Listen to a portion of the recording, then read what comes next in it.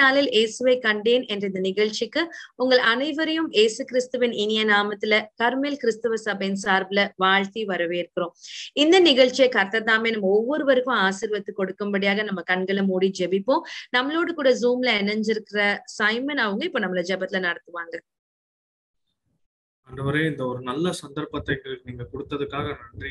இந்த நேரத்திலையும் நாங்க உங்களை கிட்டி சேரும்படியா, உங்களுக்காக ஒரு நேரத்தை செலவழிக்கும்படியா எங்களுக்கு நீங்க வாய்ப்பு கொடுத்தீங்களே, அதுக்காக ரொம்ப நன்றி ஆண்டவரே. ஆண்டவரே, இப்ப வந்திருக்க தெய்வ மனுஷி அவங்களுக்கும் நாங்க பிரயாசப்படுற இந்த ஊழியத்துக்காக பிரயாசப்படுற எல்லாரையும் நீங்க ஆசீர்வதிங்க. எல்லாரையும் உங்களுக்காக நேரம் செலவழிக்க வந்திருக்கோம். நீங்க உங்களுடைய நிழல்ல எங்களை பாதுகாத்துக் கொள்ளுங்க ஏசப்பா. இன்னும் உங்களை பத்தி நாங்க அறிய, இன்னும் உங்களை கெட்டி சேரும்படியா எங்களை வழிநடத்துங்க. இதுக்காக பிரயாசப்படுற எல்லாரையும் உடைய கரத்துல ஒப்படைக்கிறோம் ஆண்டவரே. இந்த நேரத்தையும் உடைய கரத்துல ஒப்படைக்கிறோம். எங்க கூட பேசுங்க, எங்களை வழி நடத்துங்க. இது எல்லாருக்கும் ஆசீர்வாதமா அமையும்படியா எங்களுக்கு ஹெல்ப் பண்ணுங்க ஆண்டவரே. ஆமென். ஆமென், ஆமென். Thank you Simon. இப்பொழுது நம்ம ஆண்டவரை துதித்து ஸ்தோத்திரித்து ஆராதிக்கிற ஒரு நேரம். ஷக்கீனா நம்மள வர்ஷிப்ல நடத்துவாங்க. ஷக்கீனா, praise the Lord. இயேசுப்பா, ஒரு கூட ராஜா இந்த ஆராதனை வேலையை கருத்தில் பார்த்து கொடுக்கிறோம் அப்பா. இயேசுப்பா, இந்த ஆராதனை வேலையை பொறுப்பெடுத்து வழி நடத்துவோம். உங்க நாமத்தை துதித்து ஆராதிக்க நாங்க பாட கிருபையா ராஜா. இயேசு கிறிஸ்து நாமத்தில் ஜெபங்கள் நல்ல பிதாவே. நீரில்லாத நாளெல்லாம் நாளாகுமா? நீரில்லாத வாழ்வெல்லாம் வாழ்வாகும். நீரில்லாத நாளெல்லாம் நாளாகுமா? நீரில்லாத வாழ்வெல்லாம் வாழ்வாகும். உயிரின் மூச்சே நீயாவாய், உலகின் ஒளியே நீயாவாய். உயிரின் மூச்சே நீயாவாய், உலகின் ஒளியே நீயாவாய். உறவின் பிறப்பே நீயாவாய், உண்மையின் வழியே நீயாவாய். நீரில்லாத நாளெல்லாம் நாளாகுமா? நீரில்லாத வாழ்வெல்லாம் வாழ்வாகுமா? எனது ஆற்றலும் நீயாவாய், எனது வலிமையும் நீயாவாய். எனது ஆற்றலும் நீயாவாய், எனது வலிமையும் நீயாவாய். எனது அரணம் நீயாவாய், எனது கோட்டையும் நீயாவாய். நீரில்லாத நாளெல்லாம் நாளாகுமா? நீரில்லாத வாழ்வெல்லாம் வாழ்வாகுமா? அடுத்த பாடல் என்னை மறவா இயேசு. என்னை மறவா இயேசுநாதா, உந்தன் தயவால் என்னை நடத்தும். என்னை மறவா இயேசுநாதா, உந்தன் தயவால் என்னை நடத்தும். வல்ல ஜீவ வாக்குத்தத்தங்கள் வரிந்தனக்காய் ஈந்ததாலே ஸ்தோத்திரம். வல்ல ஜீவ வாக்குத்தத்தங்கள் வரிந்தனக்காய் ஈந்ததாலே ஸ்தோத்திரம். ஆபத்திலே அருந்துணையே, பாதைக்கு நல்ல தீபமிது. ஆபத்திலே அருந்துணையே, பாதைக்கு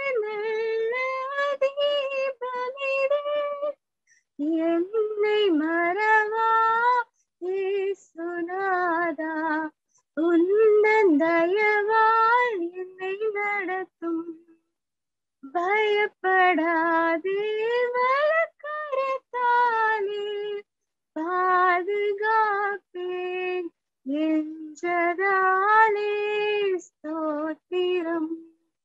பயப்படாதே வலக்கரத்தாலே பாதுகாப்பேன் என்றதாலே ஸ்தோத்திரம். பாசம் என்ன நீர் வைத்ததினால் பறிக்க இயலாது வரும் என்னை. பாசம் என்ன நீர் வைத்ததினால் பறிக்க இயலாது வரும் என்னை. என்னை மறவா இயேசுநாதா, உந்தன் தயவால் என்னை நடத்தும்.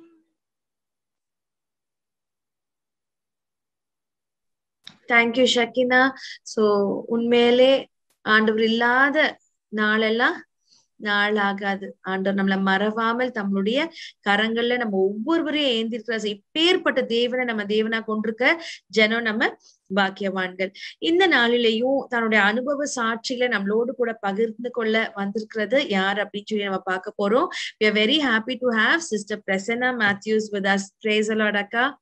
Praise Lord, ma. Praise Lord, everyone. So அக்கா, உங்களுடைய சாட்சியை இன்னைக்கு நாங்க கேட்கறதுக்கு ரொம்ப ஆவலா இருக்கிறோம். சோ டு ஸ்டார்ட் வித் அக்கா, எங்களுக்கு தெரியும் you are come from a நான் கிறிஸ்டியன் பேக்ரவுண்ட்ல இருந்து நீங்க ஆண்டவரை ஏத்துக்கிட்டீங்க அப்படின்னு சொல்லிட்டு.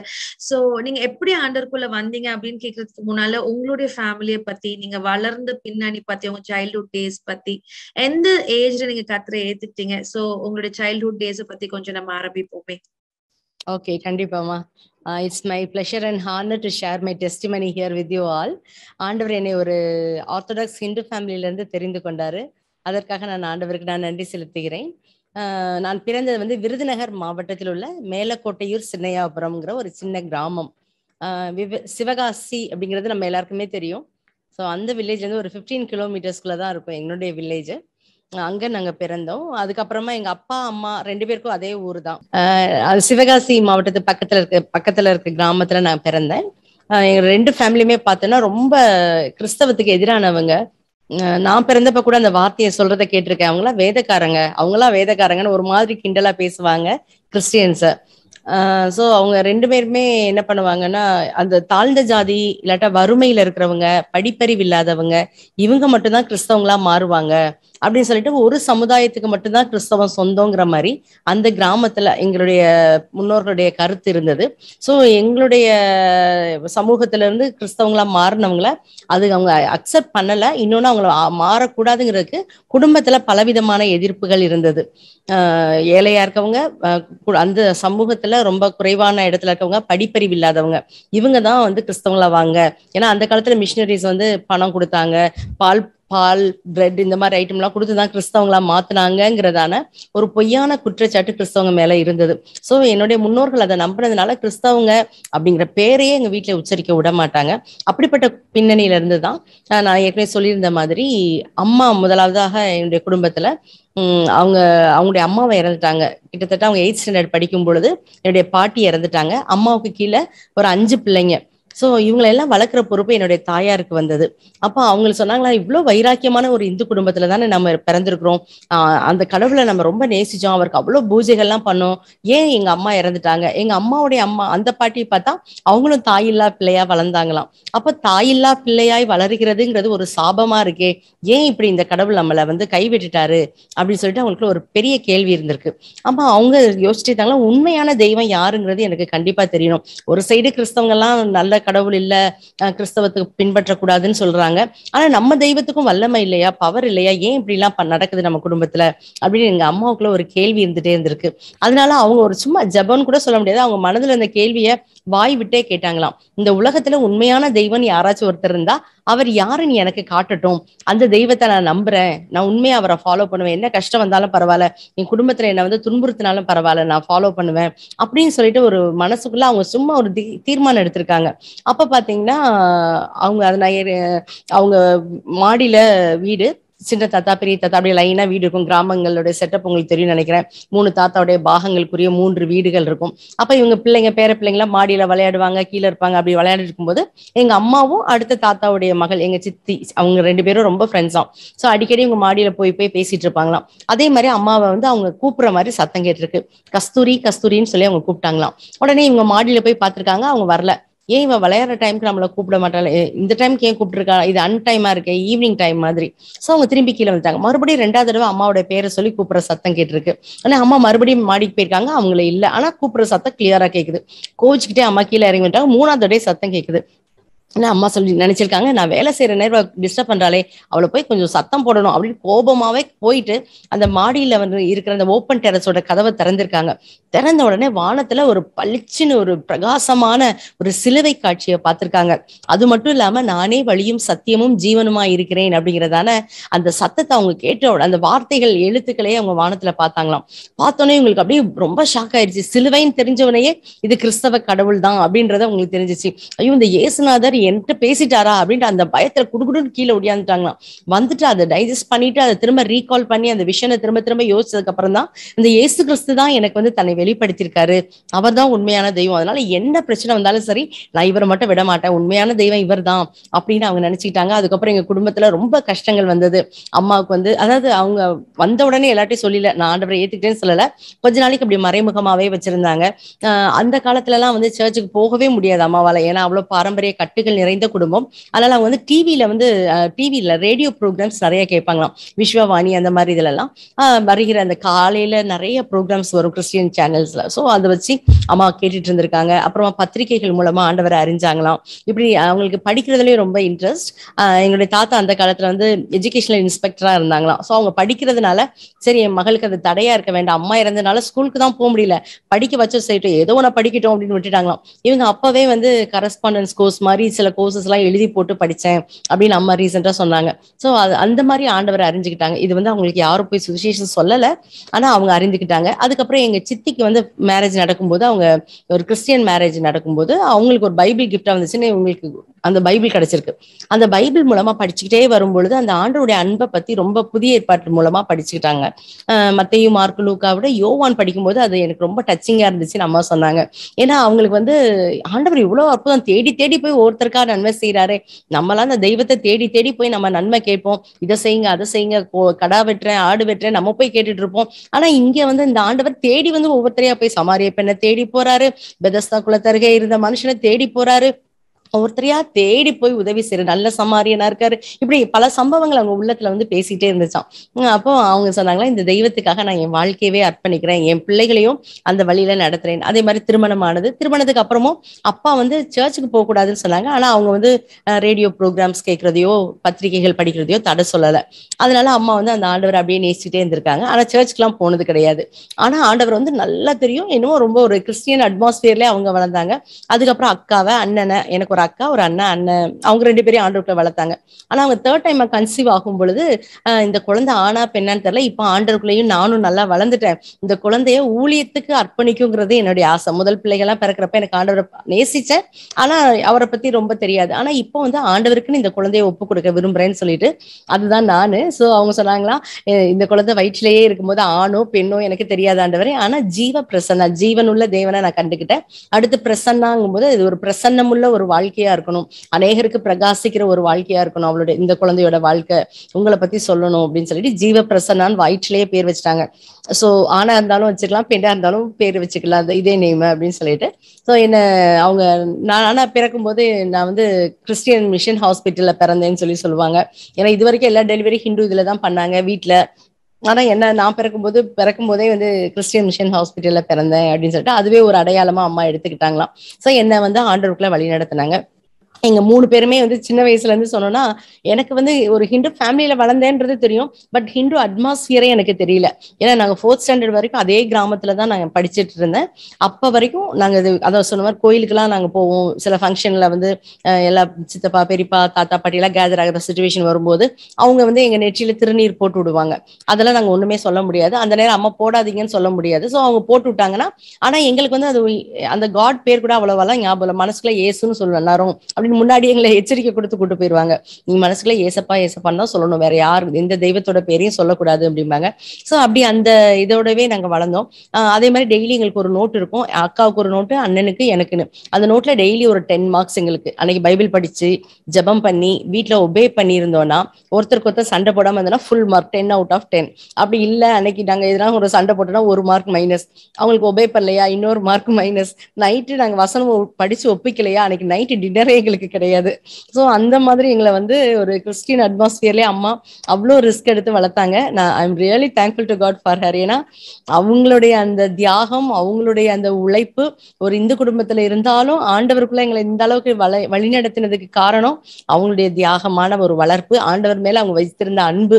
இன்னும் எங்க அம்மா இருக்கிறாங்க, மூணார்ல இருக்கிறாங்க.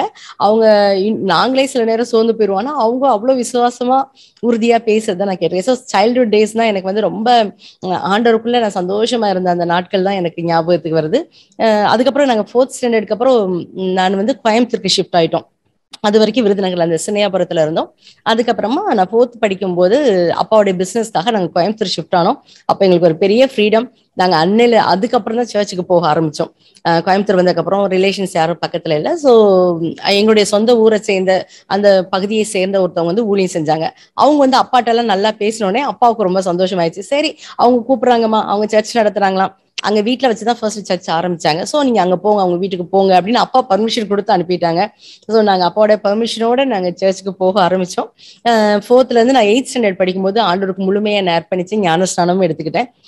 எனக்கு ஆண்டவரை ரொம்ப பிடிக்கும். எந்த அளவுக்குன்னா என்னோட ஸ்கூல் பேக்ல எப்பவுமே ட்ராக்ஸ் இருக்கும், பைபிள் இருக்கும். என்னோட ஸ்கூல் ஃப்ரீ பீரியட்ல எல்லாம் போய் ஃப்ரெண்ட்ஸ்கெல்லாம் ஆண்டவரை பத்தி ஏதோ ஒரு கதை, ஏதோ ஒரு வசனம், எதனா ஒண்ணு சொல்லி கொடுத்துட்டு இருப்பேன். அவங்களுக்கு ஆண்டவருடைய அன்பை எப்படி நான் வந்து ஓ taste and see that the Lord is குட்ங்கிறத அவங்க புரியணும்ல, அதுக்காக சொல்றேன். மேக்ஸ் ரொம்ப கஷ்டமா இருக்கு, நாங்க ரொம்ப கஷ்டமா ஃபீல் பண்ணுவோம் அந்த டைம்ல. அப்போ ஒரு நாள் நான் சொன்னேன், நம்ம ஆண்டவர் நல்லவர் நான் சொல்றேன்ல, இன்னைக்கு ஒரு டெஸ்ட் அந்த ஆண்டவருக்கே நம்ம வைக்கலாம். இன்னைக்கு மேக்ஸ் மிஸ் வந்து டெஸ்ட் வைக்கிறேன்னு சொல்லிட்டு இருக்காங்க. அப்போ எல்லாம் பயந்துட்டு இருக்கோம், இன்னைக்கு மேக்ஸ் மிஸ் டெஸ்டே வைக்க கூடாது, நம்ம ஜோம் பண்ணலாம், அது நடக்குதான்னு பாக்கலாம் அப்படின்னு சொல்லிட்டு சொன்னேன். சரின்ட்டு எல்லாருமே இதுக்கு வந்து ஒரு மனதோட ஏக சிந்தையோட எல்லாரும் சேர்ந்து ப்ரேயர் பண்ண ஆரம்பிச்சிட்டோம். என்னோட கிளாஸ்மேட்ஸ் எல்லாரும் உட்காந்துட்டு, ஏன்னா மேக்ஸ் மிஸ் பயங்கர ஸ்ட்ரிக்ட், வெரி அதாவது ஸ்ட்ரிக்டா இருக்கிறது மட்டும் இல்லாம ரொம்ப பங்க்சுவலாவும் இருப்பாங்க. அவங்க ஆப்சென்ட் ஆன வரலாறே இல்லை. சரி எப்படிதான் நீ சொல்றது நடக்குதான்னு பாக்கலாம், இந்த இது மட்டும் நடந்துச்சுன்னு வச்சுக்கோவேன், இந்த இயேசுதான் உண்மையான தெய்வம், நாங்க நம்புறோம் அப்படின்னு எங்க ஃப்ரெண்ட்ஸும் சொல்லிட்டாங்க. எனக்கு ஏசப்பா இவங்க எல்லாம் சொல்லிட்டாங்க, இதுக்காகவாச்சும் நீங்க என்ன செய்யணும், இன்னைக்கு மேக்ஸ் மிஸ் வரக்கூடாது, வந்தாலும் டெஸ்ட் வைக்க கூடாது அப்படின்னு சொல்லிட்டு ரொம்ப ஆசையோட வாஞ்சியோட காத்துட்டு இருக்கோம்.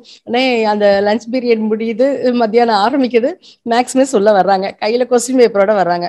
என் ஃப்ரெண்ட்ஸ் எல்லாம் திரும்பி என்ன ஒரு பார்வை பார்த்தாங்க, இதுதானா நீ சொன்ன இந்த இயேசு அப்படின்னு சொல்லிட்டு ஒரு மாதிரி பார்த்தாங்க. நான் சொன்னேன், கொஞ்சம் வெயிட் பண்ணுங்க, இன்னும் முடியல, வெயிட் பண்ணுங்கன்னு சொல்லிட்டு அவங்க மேக்ஸ் மிஸ் வந்தாங்க, கொஸ்டின் பேப்பரே எல்லாருக்கும் டிஸ்ட்ரிபியூட் பண்ணிட்டாங்க.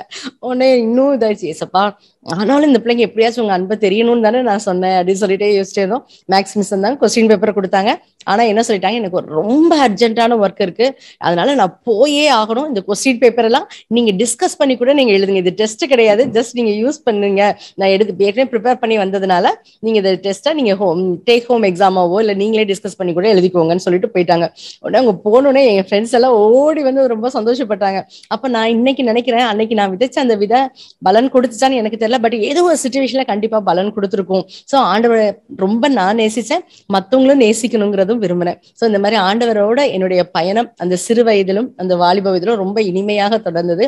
ஆண்டவரை ரொம்ப, எனக்கு பக்கத்து வீடு எப்படி இருக்குன்னு தெரியாது, பக்கத்து வீட்டுல யாரு இருக்காங்க, எதிர்த்த வீட்டுல யாரு இருக்காங்கன்னு உண்மையாவே தெரியாது. ஏன்னா நாங்க பக்கத்துல நிறைய பேர் இருக்காங்க, எல்லாரையும் பார்த்தா சிரிப்போம், எல்லாரு கூடயும் அன்பா இருப்போம். ஆனா அம்மாவுடைய ஹேபிட் எப்படின்னா, யார் கூடயும் ரொம்பலாம் போய் பர்சனல் கதைகளை பேச, அதை பேச, விசாரிக்க அந்த மாதிரி எல்லாம் இருக்க மாட்டாங்க.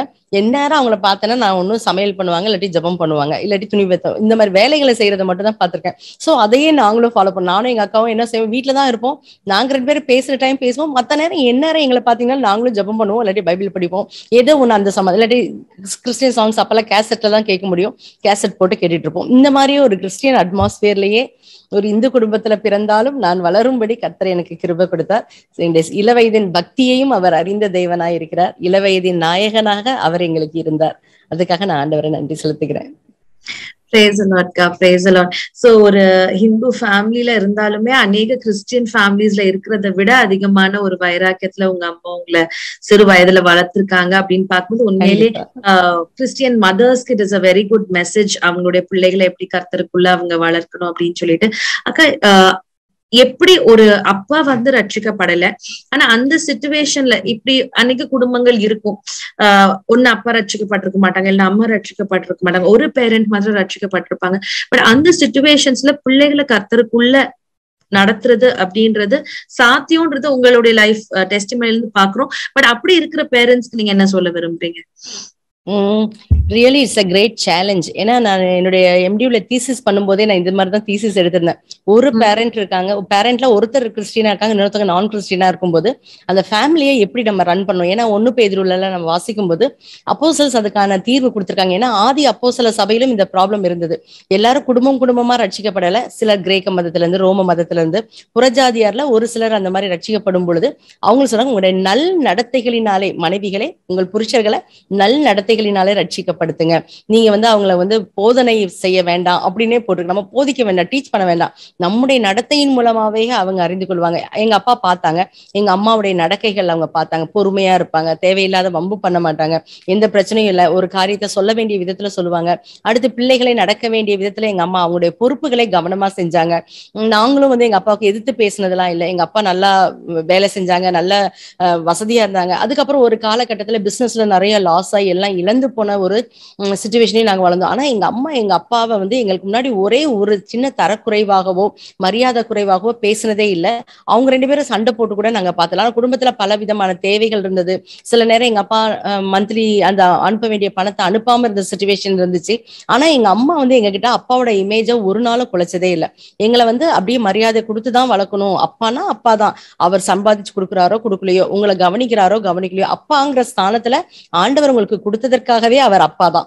அம்மானா அம்மா தான், அம்மாவுக்குரிய கடமைகளை செய்யறாங்களோ செய்யலையோ அம்மா அம்மா தான் அப்படிங்கறதான அந்த உணர்வை கொடுத்ததுனால நாங்களும் எங்க அம்மாவை ரொம்ப நேசிச்சோம், ரொம்ப ஹானர் பண்ணினோம். சோ இந்த முக்கியமா இந்த ஒரு குடும்பத்துல ஒருத்தர் மட்டும் கணவன் அல்லது மனைவி ரட்சிக்கப்பட்டாங்கன்னா தங்கள் நடத்தைகளினாலே, தங்களுடைய அன்பினாலே, போதனையின்றி நம்ம ரட்சிக்கப்படுத்த முடியும் அவங்கள. எங்க அப்பா கண்டிப்பா அதுக்கப்புறமா லேட்டர் பீரியட்ல எங்க அப்பாவும் ரட்சிக்கப்பட்ட ஆண்டவரை அறிந்து ஞானஸ்நானம் எடுத்து கொடுத்தாங்க.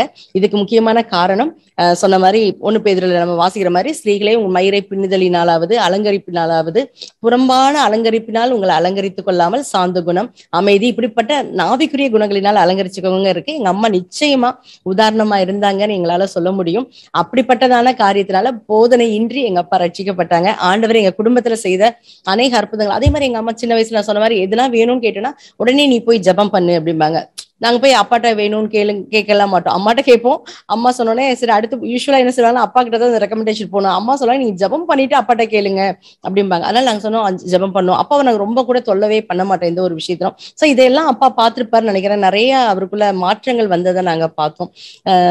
அதுக்கு கண்டிப்பா எங்களுடைய நடத்தைகள் எங்களுடைய ஒரு எக்ஸாம்பிளரி ரோல் மாடலா இருக்கலாங்கிறது என்னுடைய கருத்து. நான் என்னுடைய தீசிஸும் நான் அதுக்கப்புறம் ஏன்னா என்னுடைய லைஃப்ல அது ஒரு பெரிய இம்பாக்ட் உண்டாச்சு. அம்மா இவ்வளோ சிரமத்துக்கு மத்தியில அவங்க சொத்துக்களை எல்லாம் இழந்து போக வேண்டிய சிச்சுவேஷன் கூட வந்துச்சு. ஆண்டவரை ஏத்துக்கிட்டா குடும்பத்துல சொத்து தர மாட்டோம்னு சொன்னாங்க. ஆனா அம்மா பரவாயில்ல, அது இல்லைனாலும் பரவாயில்ல அப்படின்னு தான் தைரியமா நின்னாங்க.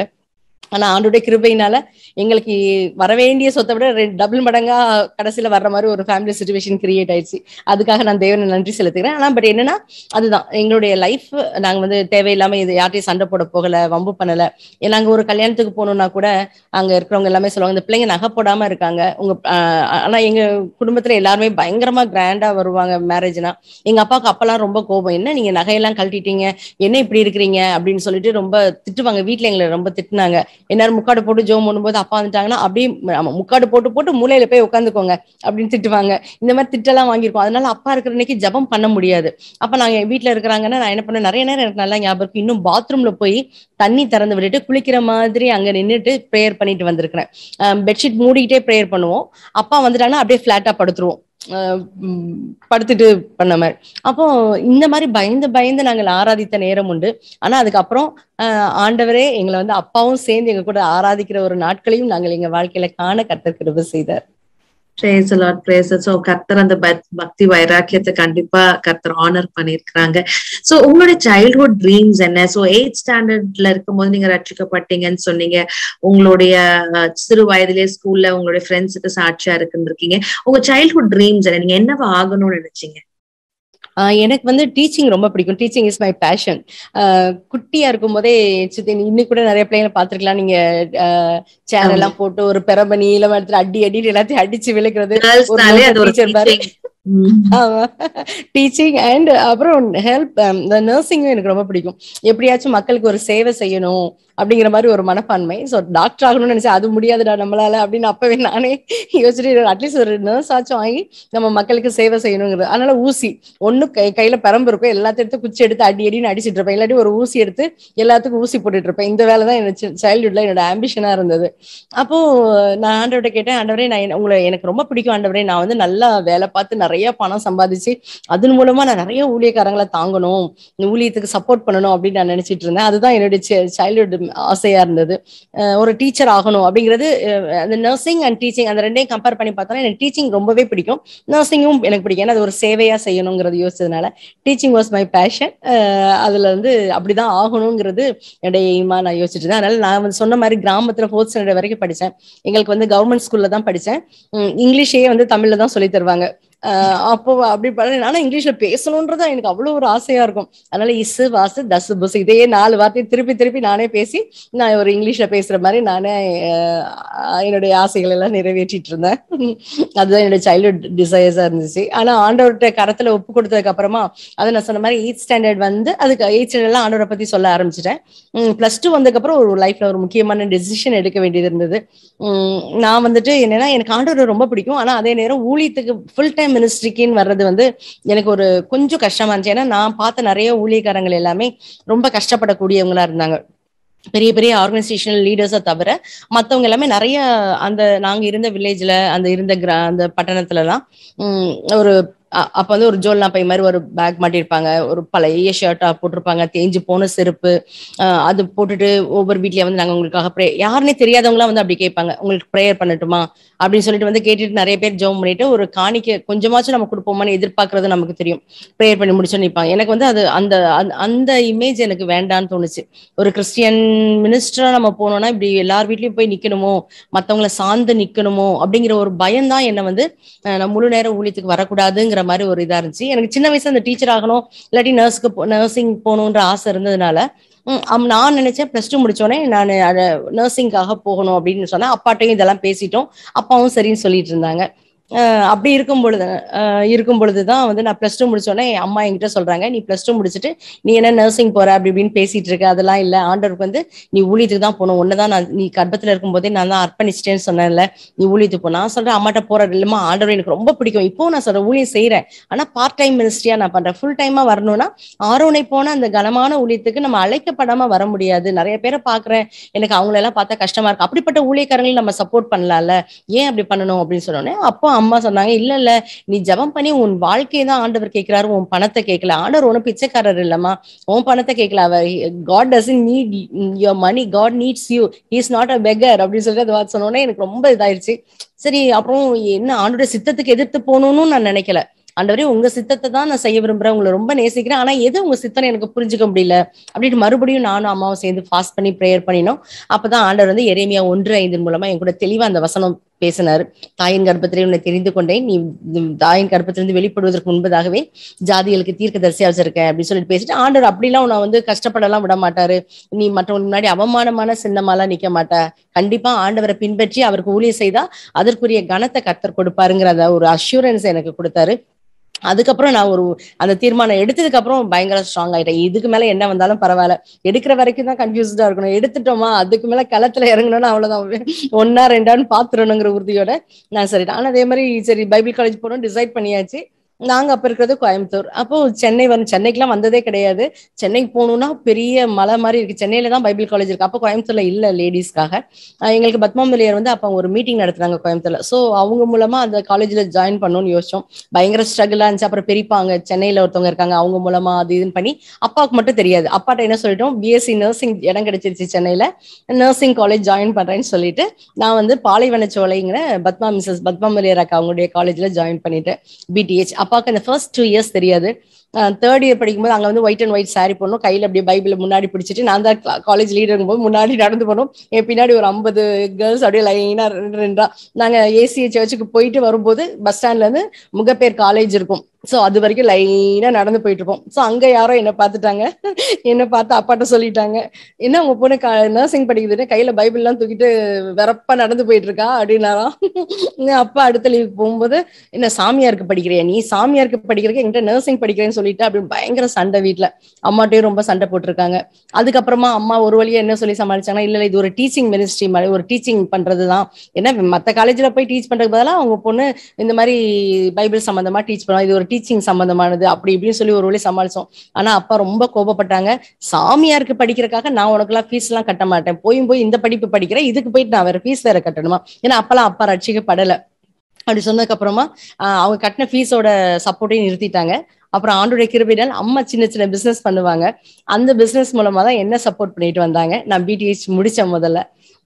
இப்படிதான் முதல் முறையாக நான் ஊழியத்துக்குள்ள ஒரு பொய் சொல்லி உள்ள வந்தேன். ஆனா ஆண்டவர் அதை ஹானர் பண்ணினாரு. உங்களுடைய ஆம்பிஷன் ஒரு நர்ஸ் ஆகணும், ஒரு டீச்சர் ஆகணும் அப்படின்னு சொன்னாங்க. ஆனா கர்த்தருடைய சித்தத்துக்கு நீங்க ஒப்பு கொடுக்கும் போது அழகா அந்த கன்ஃபியூஷனே இல்லாம ஆண்டவர் நேர்த்தியா உங்களை நடத்திட்டு வந்ததை நம்ம பாக்குறோம். சோ இதை பாக்குற ஒவ்வொரு வாலிப பிள்ளைக்கும் ஆண்டோடைய சித்தத்துக்கு நம்ம கமிட் பண்ணும்போது கண்டிப்பா he will take care of us அப்படின்ற ஒரு உறுதிய இதுல இருந்து அவங்க பெற்றுக்கொள்வாங்க அப்படின்னு சொல்லி நினைக்கிறேன். சோ உங்களோட as long as you had your own ambitions, your desires, கொஞ்சம் கன்ஃபியூஷன் இருந்திருக்கும். சோ நீங்க சொன்னது அது ரொம்ப பிரோஜனமா இருந்தது. சோ உங்களுடைய பிடிஹெச் நீங்க முடிச்சீங்க, அதுக்கப்புறம் நீங்க எம்டிஎஃப் பண்ணிருக்கீங்க. இன்னைக்கு நியூ லைஃப் கிறிஸ்டியன் அசம்பிளில மேத்யூ அண்ணாவோட சேர்ந்து நீங்க you are பாஸ்டரிங் a search. So ஒரு நல்ல ஒரு walk through of your testimony நம்ம பார்த்தோம் அக்கா. நம்மளோடு கூட ஒரு young panel இணைஞ்சிருக்கிறாங்க. they have some questions to ask. So அந்த questions நம்ம இப்ப பார்ப்போம். So I would like to introduce the panel to you. We have Simon. Praise the Lord, Simon. Praise the Lord. Praise God. So Simon அவங்க he's a chartered accountant. His wife Nancy is there. Praise Lord, Nancy. Praise Lord akka. Praise Lord akka. So Nancy is an architect. We have Liza. Praise Lord, Liza. Liza unmute பண்ணிக்கலாமா? So Praise Lord ka. Praise the Lord, ma. Praise Lord. So Liza, she's a psychologist, de-addiction center la she's been working, and we also have little Tarun with us. Praise Lord, Tarun. Praise Lord. Sorry. So ivangaloda questions la ma paakalam. I think we can start with Tarun's question today. Tarun. Praise Lord, aunty. Praise Lord, ma. Aunty, இப்போ நீங்க வந்து 8th standard படிக்கும் போது baptism எடுத்தீங்க அப்படின்னு உங்க சாட்சியில சொன்னீங்க. So இப்போ அந்த நேரத்துல வந்து நீங்க ஊழியத்துல எப்படி உதவி செஞ்சீங்க அதுன்னு சொல்லுங்க.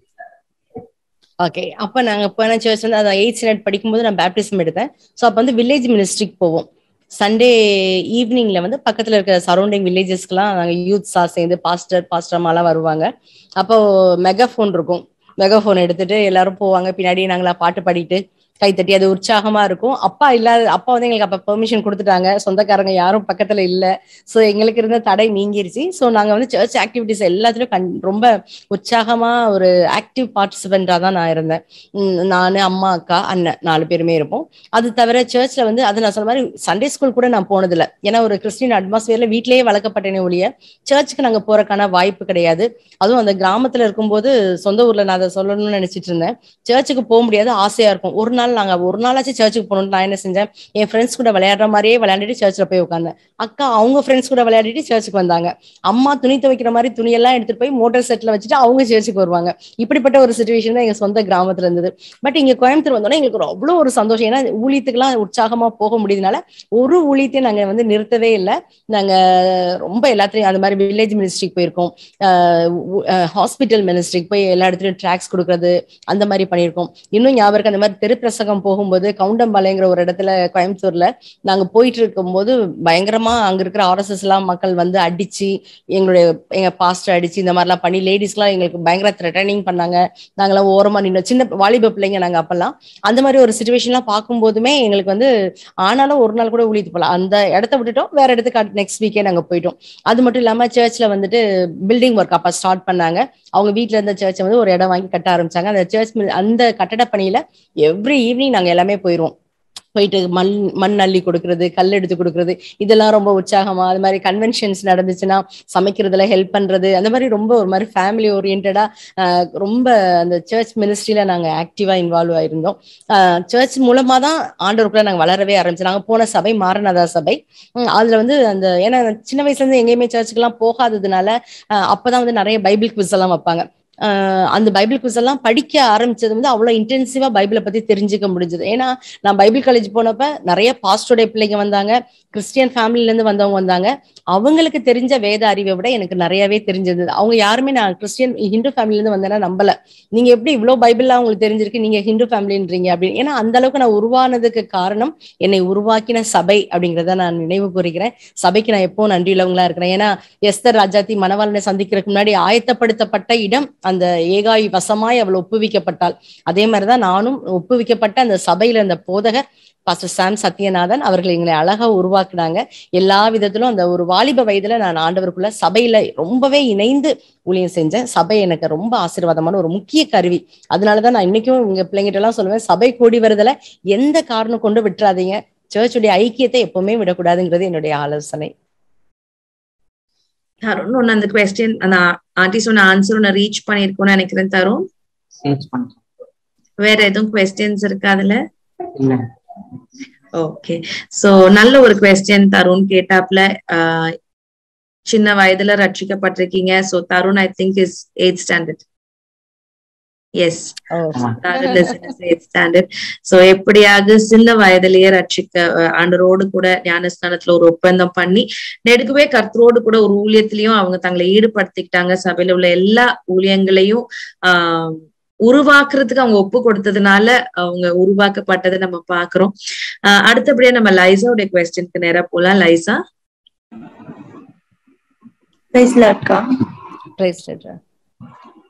அக்கா, நீங்க அப்பா வந்து நர்சிங் படிக்க சொல்லி இருக்காங்க, அதுக்கப்புறம் நீங்க பைபிள் ஸ்டடி போனீங்க. அதுல 3 வருஷம் உங்களால எப்படி அப்பா கிட்ட மறைச்சு படிக்க முடிந்தது? ஆண்டவரும் உங்களுக்கு எப்படி உதவி செஞ்சாரு? அத பத்தி கொஞ்சம் சொல்லுங்கக்கா. கண்டிப்பாமா. நான் கோயம்புத்தூர்ல இருக்கும்போதுதான் ஊழியத்துக்கு போனேன் நான் சொன்னேன் இல்லையா. 8th standard படிக்கும் 4th standard வரைக்கும் வில்லேஜ்ல அந்த சொந்த கிராமத்துல இருந்தோம். ஸோ 4th நான் 8th +2 வரைக்கும் கோயம்புத்தூர்ல படிச்சேன்.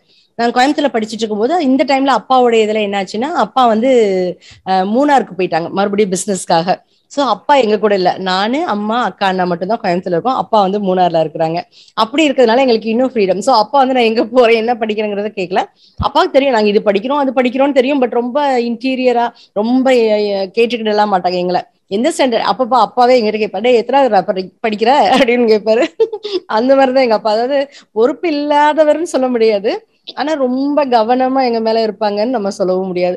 யாருன்னா அவங்க பிள்ளை எத்தனை படிக்கிறான்னு அண்ணன்ட்ட கேட்பாங்க, இப்ப நீ தம்பி நீ இப்ப எத்தனைப்பா படிக்கிற அப்படின்னு அவரே கேட்டுட்டு அவரும் சொல்லுவாரு. அந்த மாதிரிதான். ஸோ பட் நான் நர்சிங் படிக்க போறேன்னு மட்டும் தெரியும்.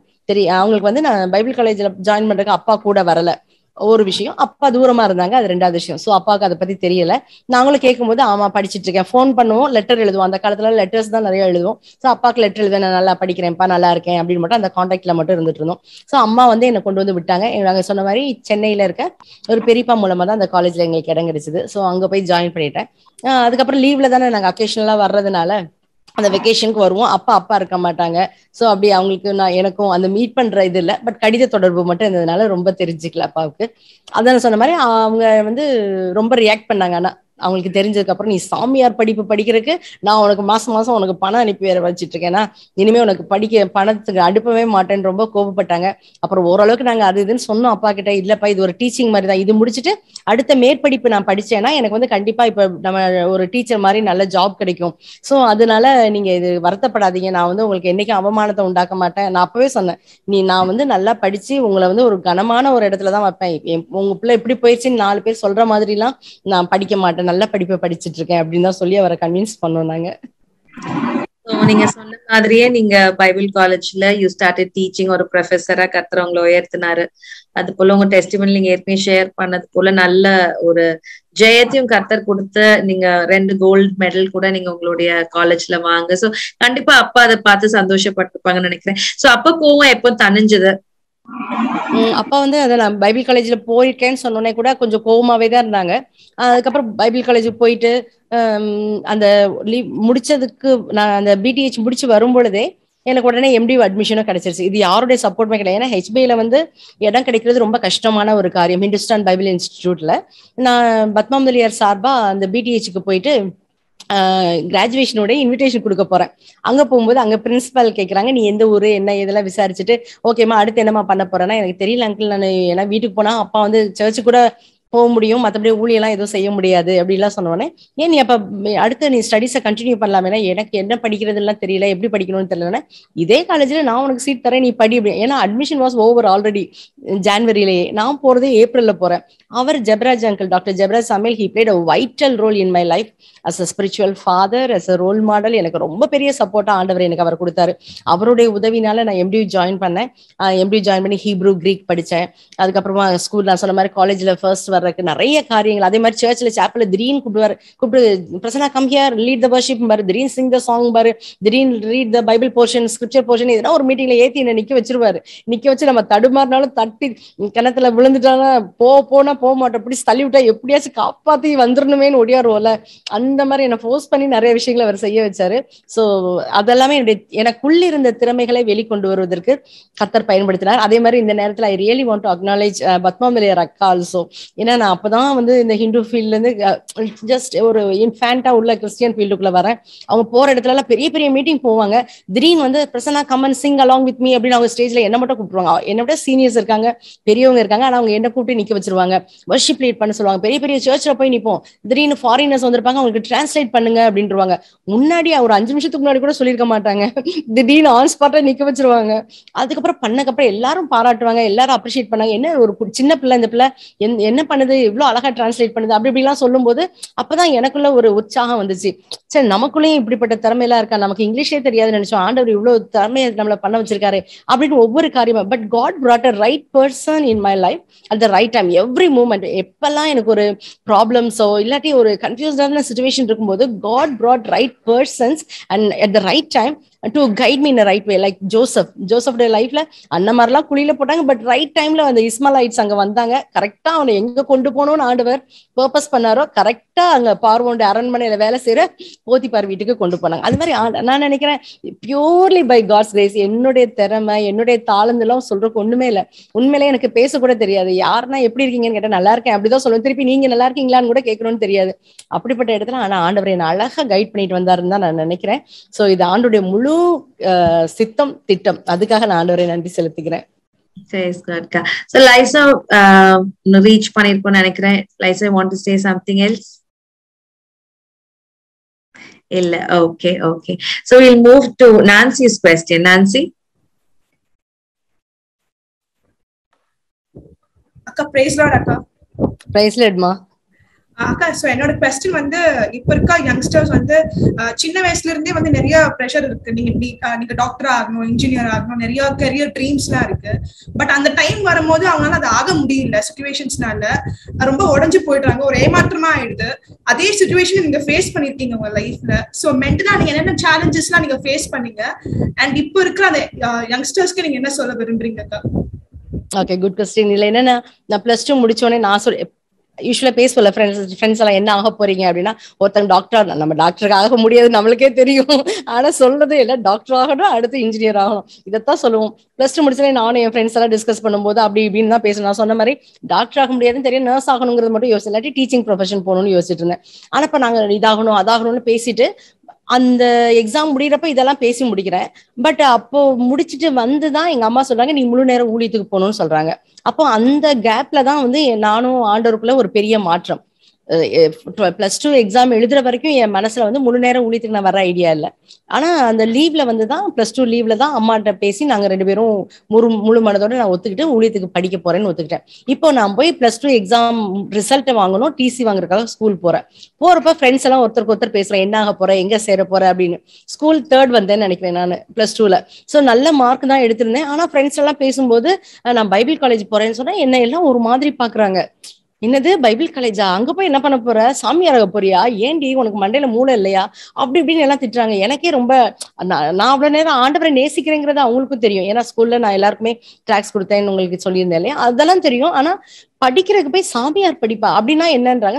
போய் இந்த மாதிரி ஆண்டவரை பத்தி சொல்லுவாங்க. அதுதான் நீ இப்பவே சொல்லிட்டு இருக்கல, அது ஏன் இன்னும் படிச்சுட்டு போய் சொல்லணும், வேற எதனா படி அப்படின்னு எல்லாரும் என்ன ரொம்ப கன்ஃபியூஸ் பண்ணாங்க. It was a beer pressure for me really. அந்த டைம்ல ரொம்ப கன்ஃபியூஸ்ட் ஆனேன். ஆனா வந்து என்னன்னா, நான் ஊழியத்துக்கு போக கூடாதுங்கிற நினைப்பில் இல்லை. ஏன்னா already I have made a decision. Once I made a decision I will not go out of it. அந்த டிசிஷன் எடுக்கிற வரைக்கும் தான் ஒரு குழப்பம்.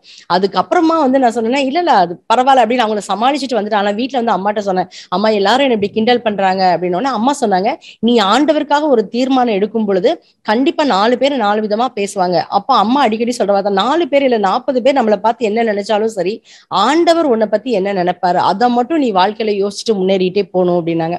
அப்ப நான் நினைச்சேன், இந்த ஃப்ரெண்ட்ஸ் இன்னைக்கு சொல்றாங்க, நாளைக்கு அவங்கள பார்க்க போறதே இல்ல, ஆட்டோகிராஃப் வாங்கணும், எல்லாத்தையும் கையெழுத்து வாங்கணும், அதெல்லாம். ஆனா அதோட முடிஞ்சிட போகுது, அதான் லைஃப். ஆனா என் லைஃப்ல ஒரு முக்கியமான, என் கதையா இல்லாம சரித்திரமா என் வாழ்க்கை மாறணும்னா ஆண்டவர் சொல்றதை தான் ஃபாலோ பண்ணணும்னு அந்த கேரியரை வந்து எனக்கு அப்ப நான் பிக்ஸ் பண்ணிட்டேன்.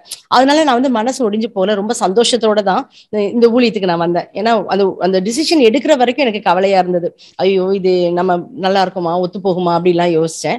ஆனா இப்ப வந்து என்னாச்சுன்னா, நான் ஒன்ஸ் டிசிஷன் எடுத்ததுக்கு அப்புறம் எனக்கு அந்த ஃப்ரெண்ட்ஸோட பீர் ப்ரெஷர்லாம் வந்து எனக்கு வந்து பெருசாவே தெரியல. ஆண்டவருடைய வார்த்தை, அவர் என்ன சொல்றாரோ, அவர் என்னை பத்தி என்ன நினைப்பாரு அதை மட்டும் தான் யோசிச்சேன். இன்னைக்கு நான் அந்த மாதிரி இன்னைக்கு நாங்க இருந்த காலத்தை விட இன்றைய காலகட்டத்துல பிள்ளைங்களுக்கு இருக்கிற அந்த beer pressure and prestige issues of parents, அது வந்து ரொம்ப பெரிய ஒரு பேர்டனா பிள்ளைங்க மேல இருக்கு. அவங்க let them enjoy the childhood, அதுவும் அவங்க என்ஜாய் பண்ணும். இப்பெல்லாம் 4th ஸ்டாண்டர்ட்ல இருந்தே நீட் எக்ஸாமுக்குரிய கிளாஸஸ் கோச்சிங் ஆரம்பிச்சிடுறாங்க.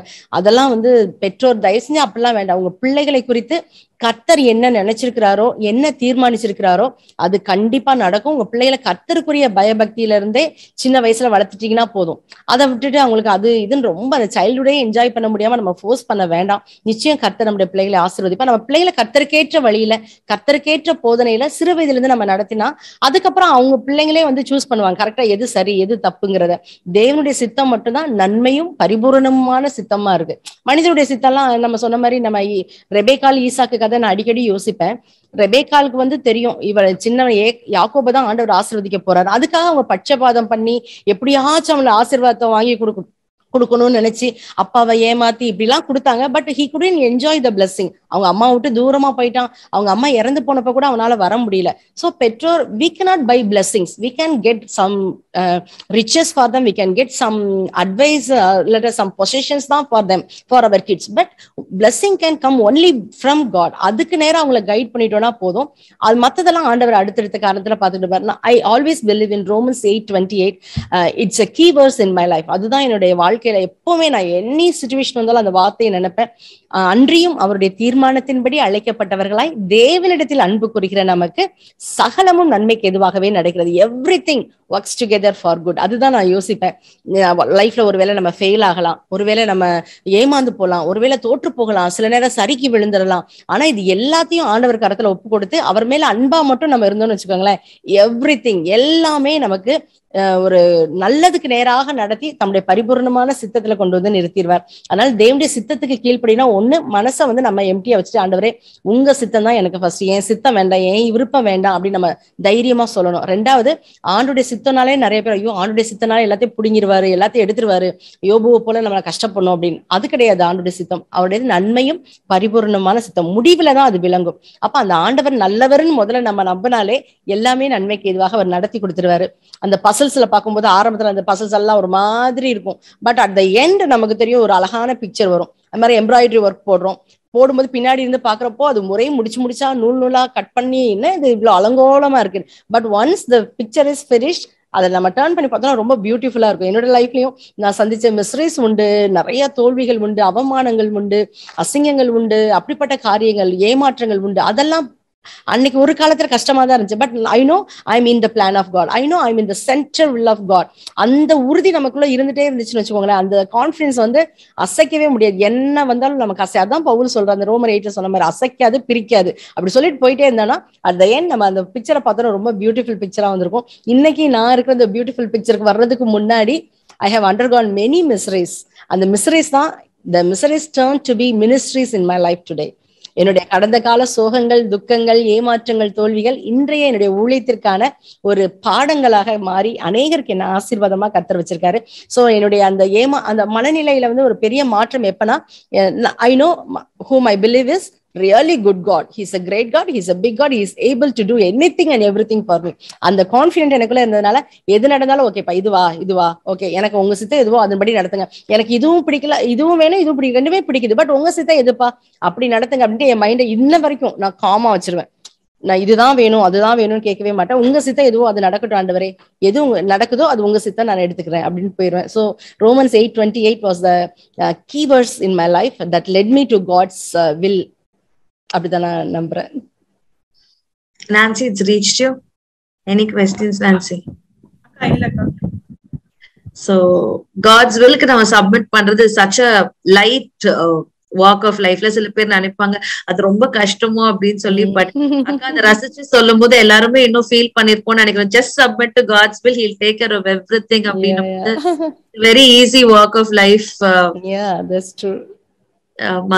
ஒரு சின்ன ஸ்டோரி மட்டும் இந்த இடத்துல சொல்றேன்டா. ஏன்னா காட்ஸ் வில் பத்தி சொல்லும் போது ஒருத்தர் வந்து சொன்னாரு, ஆண்டவரே எனக்கு மட்டும் ஏன் இந்த உலகத்துல இவ்வளவு கஷ்டம் தரீங்க, என்னுடைய சிலுவை தான் ரொம்ப பாரமா இருக்கு ஆண்டவரே அப்படின்னு சொன்னாராம். ஆண்டவர் சொன்னா, சரி வாப்பா, நான் இந்த உலகத்துல எல்லாருக்கும் ஒவ்வொரு சிலுவையை கொடுத்துருக்கேங்கிறது உனக்கு தெரியும், உனக்கு பிடிச்ச சிலுவையா ஈஸியா இருக்கிறதா நீயே எடுத்துக்கோன்னு சொல்லிட்டு ஒரு ரூம்குள்ள கூட்டு போறாராம். அங்க சின்ன சைஸ்ல இருந்து பெரிய சைஸ் வரைக்கும் எல்லா சைஸ்லயும் சிலுவை இருக்கு. உடனே சின்னதா இருக்கிற இடத்துக்கிட்ட ஃபர்ஸ்ட் போறாராம். ரொம்ப குட்டியா இருக்கு, அதை தூக்கி நம்ம வச்சுக்கலாம், நம்ம சிலுவை ரொம்ப கஷ்டம் அப்படின்ட்டு அவர் சிலுவையை முதல்ல இறக்கி வச்சுட்டு அந்த குட்டி சிலுவையை எடுக்கலான்னு பாக்குறாரா, எடுக்கவே முடியல, அவ்வளவு ஹெவி, பாக்குறதுக்கு சின்னதா இருக்கு, ரொம்ப ஹெவியா இருக்கு. ஐயோ இது வேண்டாம், அடுத்ததுக்கிட்ட போறா, பஞ்சு மாதிரி இருக்கு, பஞ்சு மாதிரி இருக்கு, இது போதுமே, அதை எடுக்கிறாரு. மேல பஞ்சு மாதிரி இருக்கானா உள்ள ஃபுல்லா முள்ளா இருக்கு, தூக்கி வச்சோன்னே குத்துது, ஐயோ இது வேண்டாம் அப்படின்ட்டு ஒண்ணுன்னா அவர் போறாரு. ஒன்னொன்னு பாக்குறதுக்கு வெளியில ஈஸியா இருக்கு, ஆனா உள்ளுக்குள்ள அது குத்துது, அறுக்குது, அவருக்கு ரொம்ப கஷ்டமா இருக்கு, ஹெவியா இருக்கு. அப்புறம் கடைசியில வர்றாரு, அங்க ஒரு சிலுவை இருக்கு, அந்த சிலுவை எடுத்து மாட்டிட்டு, ஆண்டவரே இது எனக்கு போதும் ஆண்டவரே, இந்த சிலுவை தான் எனக்கு கரெக்டா இருக்குன்னு. ஆண்டவர் சொன்னேன், எப்பா நீ உள்ள ரூம்குள்ள வரும்போது நீ உன்னை கழட்டி வச்சல, அதைத்தான் திரும்ப எடுத்து மாட்டிருக்க, நான் உனக்கு கொடுத்த சிலுவை தான்டா நீ திரும்ப எடுத்து மாட்டிருக்க அப்படின்னா. அப்ப ஆண்டவர் நமக்கு அனுமதிக்கிற காரியங்கள், நமக்குன்னு ஆண்டவர் கொடுத்தது சிலுவை, ஆனா நம்மளுக்கு அதை சுமக்கக்கூடிய அளவுலதான் ஆண்டவர் தராரு. மத்தவங்களுடைய சிலுவை பாக்குறதுக்கு அதுக்கு ஒண்ணுமே இல்லையே, அவங்களுக்கு பிரச்சனையே இல்லையே, கவலையே இல்லை, அந்த சிலுவை ஈஸி, நம்ம ஈஸியா சொல்றோம். பட் ஆண்டவர் தம்முடைய அனாதி தீர்மானத்தின்படி நமக்கு அனுமதித்திருக்கிற சிலுவை நமக்கு சுலபமா தான் இருக்கும். ஆண்டவர் எனக்குன்னு ஒரு சிலுவை கொடுத்தாருன்னா அந்த சிலுவையை என்னால சிரிச்சுக்கிட்டே சிரித்த முகத்தோட சந்தோஷமா சுமக்க முடியுங்கிறதுதான் என்னுடைய நம்பிக்கை. So always believe Romans 8:28. God is a good God. அவர் நம்ம லைஃப்ல he will never make mistakes in our life. It's a easy walk. Christian life is an easy walk when you believe and obey God's word. Praise God, praise God. Simon question நேரா நம்ம போலாம். Simon, என்னோட question என்னன்னா, நீங்க குரூஷியலான decisions லைஃப்ல எடுக்கும்போது கர்த்தரோட சித்தத்தை நம்ம எதிர்பார்க்கிறோம். ஸோ அதுக்கான ப்ராசஸ் என்னக்கா? கர்த்தரோட சித்தத்தை நம்ம எப்படி அடைய முடியும்? அது நீங்க என்ன ஃபாலோ பண்றீங்க, அந்த ப்ராசஸ் எப்படி? அதுதான்க்கா என் கொஸ்டின். ஓகே, ஆண்டுடைய சித்தத்துக்கு நேரம் நடக்கும்போது முதல்ல நம்ம இந்த decision making is very important in our life. ஒவ்வொரு லைஃப்லயும் நம்ம எடுக்கிற டிசிஷன் தான் it has our generational impact. Our today's decision maths generational impact. நம்ம ஜெனரேஷனுக்கே ஒரு நம்ம எடுக்கிற தீர்மானத்தின் மூலமா ஒரு உதாரணத்துக்கு ஆபிரகாம் தன்னுடைய தேசத்தை விட்டு போலான்னு ஒரு தீர்மானம் எடுத்தாரு. அதனால ஆபிரகாமின் சந்ததியே ஒரு ஆசீர்வாதம் உள்ள சந்ததியா மாறுச்சு. அப்போ நம்ம லைஃப்ல எப்படி அந்த டிசிஷனை நம்ம எடுக்கணும் அப்படிங்கிறத முதல்ல நம்ம மைண்டை வந்து ரிலாக்ஸ்டா வச்சிடும். என்னன்னா, ஆண்டவரே எனக்கு இது பிடிக்கும், எனக்கு இதுதான் வேணும், இதுதான் உங்க சித்தமா இருக்கணும் அப்படின்னு சொல்லிதான் நிறைய பேர் கேட்கிறோம். ஏ பி அப்படின்னு 2 இருக்குன்னு வச்சுக்கோங்களேன். ஆண்டவரே எனக்கு ஏ பிடிக்கும், பி பிடிக்காது, இந்த ஏ தான் நடக்கணும் அப்படின்னு நம்ம மனசுல நினைச்சுக்கிட்டே சொல்லுவோம். ஏசப்பா நான் ப்ரேயர் பண்றேன், உங்க சித்தம் நடக்கட்டும், உங்க சித்தம் நடக்கட்டும்னு சொல்லுவோம். ஆனா சொல்லுவோம் ஏதான் நடக்கணும், ஏதான் நடக்கணும். இல்ல ஆண்டோட சித்தம் உண்மையா நமக்கு தெரியும்னா, ஆண்டவரே ஏ இருக்கு, பி இருக்கு, இந்த 2ல எது நடந்தாலும் நான் அக்செப்ட் பண்றேன். இதுல ஏல மேபி எனக்கு பிடிச்ச விஷயங்கள் நிறைய இருக்கலாம், பில எனக்கு பிடிச்ச விஷயங்கள் குறைவா இருக்கலாம். ஆனா பி தான் உங்க சித்தம், இல்ல ஏபி 2மே இல்ல சீன் ஒண்ணு இருக்கு, அதுதான் உங்க சித்தம்னா கூட ஐ வில் ஃபாலோ அப்படிங்கிறது தான் வந்து ஒரு உண்மையான ஒரு டிசிஷன் மேக்கிங்கா இருக்கும் நான் நினைக்கிறேன். காட் மேட் நம்ம ஒரு ஹியூமன் பீயிங் எல்லாருமே ஒரு ஒலிஷனல் பீயிங் அப்படின்னு சொல்லுவோம். நம்ம physical being, spiritual being, rational பீயிங்கா இருக்கும். அதே நேரம் ஒலிஷனல் பீயிங் போது God gave as the power and authority to make decisions. God gave us free will. அதாவது ஆதாம வந்து அந்த தோட்டத்துல உருவாக்கும் போது இங்க எல்லா மரமும் இருக்கு, எல்லாத்தையும் சாப்பிடுப்பா, ஆனா நன்மை தீமை அறியத்தக்க விருட்சம் இருக்கு, அதை நீ சாப்பிடக்கூடாது, சாப்பிட்டா இப்படி ஆகும், சாப்பிடலைன்னா இப்படி ஆகும்னு சொல்லிட்டாரு. அவர் வந்து அவனை வந்து மேண்டேட்டரியா இப்படிதான் அப்படியே செட் பண்ணி ஒரு ரோபோட் மாதிரி சாப்பிடக்கூடாது, அவன் பக்கத்துல போனே ஷாக் அடிக்கணும், பக்கத்துல போனோம்னா அவன் தூக்கி அடிச்சிடணும் அப்படின்லாம் அவர் செய்யலாம் செஞ்சிருக்கலாம், ஏன் அந்த மரமே இல்லாம கூட வச்சிருக்கலாம். But God mat human being as a volitional being. that means they have to make their own decisions. அவனை வந்து ஆண்ட சொல்ற இந்த வாசல் படியில் நின்று கதவை தட்டுறேன், ஒருவன் கதவை திறந்தா நான் உள்ள வந்து பிரவேசித்து அவனோட போஜனம். It's a free choice of us. அப்படி இல்லைன்னா கதவை திறக்கலைன்னா நான் கதவை உடைச்சிட்டு உள்ள வருவேன்னு சொன்னா இன்னைக்கு everybody would have been a Christians world ஃபுல்லா. ஆண்டவர் is a very gentle God. எனக்கு அதான் ஆண்டவரை ரசிப்பேன் ஒவ்வொன்றும். எப்படிப்பா நீங்க இப்படி இருக்கிறீங்க, ஒரு you are not, I am really thankful to you, you are not a human being. ஏன்னா ஹியூமன் பீயிங்கை பார்த்து நம்ம நொந்து போற இந்த உலகத்துல ஒரு நல்ல நம்ம அந்த ஹியூமன் பீயிங் மாதிரியே ஆண்டவரையும் நம்ம நினைக்கிறதா நம்ம லைஃப்ல பெரிய தப்பாயிருது. நிறைய பேர் சொல்லும்போது ஆண்டவரே சித்தம் நடக்கட்டும் பயந்துடுறாங்க. ஐயோ வேண்டாம் ஆண்டவரே சித்தம்னா யோபு மாதிரி நம்மகிட்ட இருந்து எல்லாத்தையும் எடுத்துருவாரு, நம்மள யோசேப்பு மாதிரி குழியில போடுவாரு, அங்க கொண்டு போயிருவாரு, குடும்பத்தை விட்டு பிரிச்சிருவாரு. இப்படியே நெகட்டிவ் தாட்ஸ் தான் ஆண்டவரை பத்தி வச்சிருக்காங்க. பட் இல்ல, you believe that God is a great God, he is a good God. அந்த ஒரு நினைப்பு வந்துருச்சுன்னா நம்ம தீர்மானம் எடுக்கிறதுல நம்ம கவலைப்பட வேண்டியதே இல்லை. ஆண்டவருடைய திட்டம், ஆண்டவருடைய சித்தங்கிறத பத்தி நீங்க பயப்பட வேண்டாம். ஆண்டவரே இது ஏன் சித்தமே வேண்டாம், ஏன் விருப்பமே வேண்டாம், உங்க சித்தம் தான் அப்படின்னு நம்ம எப்ப சொல்ல முடியும்னா, நம்ம நம்புறவர் உண்மையானவர், நம்ம நம்புறவர் நம்மளை கைவிட மாட்டாரு அப்படிங்கிற நினைப்பு வந்தா மட்டும்தான் நம்ம செய்ய முடியும். அப்படி இல்லைன்னா சாத்தான் சொன்னால ஐயோ நீங்க அந்த பழத்தை சாப்பிட்டீங்கன்னா தெய்வத்தை மாதிரி ஆயிடுவீங்க, அது அவருக்கு தெரியும், அதுதான் உங்களை சாப்பிட விடலன்ற அந்த பொய்யை தான் நம்ம நம்புவோம். இல்ல ஆண்டவர் ரொம்ப நல்லவர், எனக்கு நல்லதுக்கு தான் செய்வார்னா ஆண்டவரே உங்க சித்தம் நடக்கட்டும்பா அப்படின்னு தைரியமா நம்ம விட்டு கொடுத்துருவோம். சோ அந்த முதல் நம்ம ஆண்டோடைய தீர்மானங்களை எடுக்கிறதுக்கு முதல் படி என்னன்னா அவர் நல்லவர் அப்படிங்கிற ஒரு நம்பிக்கை. எல்லா மனுஷங்களோட உலகத்துல என்னை விட நான் என்ன நம்புறதை விட என் ஆண்டவரை நம்புறேன். ஆண்டவரும் நம்மளை நம்புறதை விட நம்மள அதிகமா நம்புறாரு. தேவதூதர்கள் கூட அந்த பணியை கொடுக்கல, அவங்கெல்லாம் அந்த வேலை செய்யறதுக்கு ஆசையா உற்று பார்த்து கொண்டிருந்தாங்கன்னு வாசிக்கிறோம். ஆனா நம்மளை நம்பி, மனுஷனை நம்பி ஆண்டவர் இந்த பணியை கொடுத்திருக்கார். தேவதூதர்கள் விழுந்து போனாங்க, அவங்களுக்காக அவர் மரிக்கல, ஆனா விழுந்து போன மனுக்குலத்துக்காக அவர் மரிச்சார். அப்ப அவர் எவ்வளவு ஒரு அன்புள்ள தெய்வம். அந்த 5 தாளந்து கொடுத்தவன், 2 தாளந்து கொடுத்தவன், 1 தாளந்து கொடுத்தவன் சொல்றான், மாஸ்டரை பத்தி தப்பா புரிஞ்சுக்கிட்டான். ஆண்டவரே நீங்க விதைக்காத இடத்துல அறுக்கிறவர், சேர்க்காத இடத்துல போட்டு எல்லாத்தையும் சேர்க்கிற கடினமுள்ள மனுஷன் நினைச்சிட்டான். அதனாலதான் அவன் போய் ஒழிச்சு வச்சான். ஆனா ஆண்டவரை பத்தி நல்லவருன்னு நினைச்சிருந்தானா நல்லது. ஏன்னா இன்னைக்கு வந்து அவனுடைய சித்தம் எதுன்னு சொன்னா அதுக்கு கீழ்ப்படியிலன்னா முதல்ல அவர் ரொம்ப நல்லவருன்னு நம்புங்க. 2வது நீங்க செய்ய வேண்டிய விஷயம், அவர்கிட்ட நம்ம ஒப்பு கொடுத்துட்டோம்னா அவர் எல்லாத்தையும் அழகா கைட் பண்ணுவாரு. So yield yourself to God's will. Yielding அப்படிங்கும்போது ஆபிரகாம்கிட்ட வந்து ஆண்டவர் கேட்கிறாரு.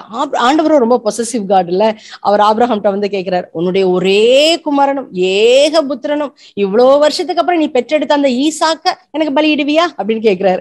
அப்ப அதுதான் அவனுடைய சித்தனா, நான் பலியிடுறேன் ஆண்டவரே அப்படின்ட்டா. ஏன்னா அவனுக்கு தெரியும் நான் என் மகனை 2 துண்டா வெட்டி போட்டா கூட ஆண்டவர் என் கூட இருக்காரு, அவர் அன்பான கடவுள்னு எனக்கு தெரியும்.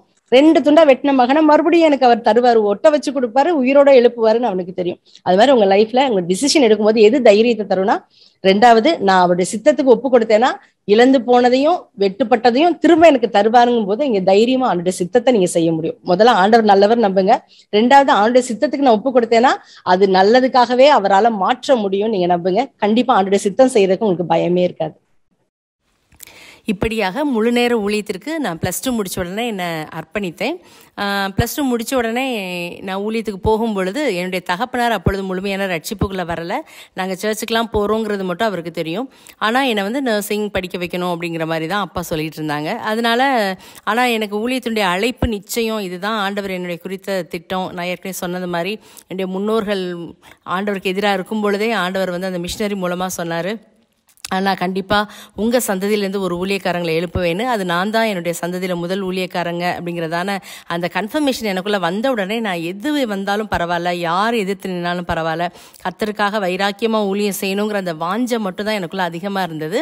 அதனால நான் ஊழியத்துக்கு போகிறதுக்கு அர்ப்பணித்தேன். என்னுடைய தாயாருக்கு அது தெரியும், என்னுடைய தகப்பனாருக்கு முதல்ல நாங்கள் தெரிவிக்கல. ஏன்னா ஒருவேளை ஊழியத்தை தடை பண்ணிடுவாரோ அப்படிங்கிற ஒரு பயம்தான்.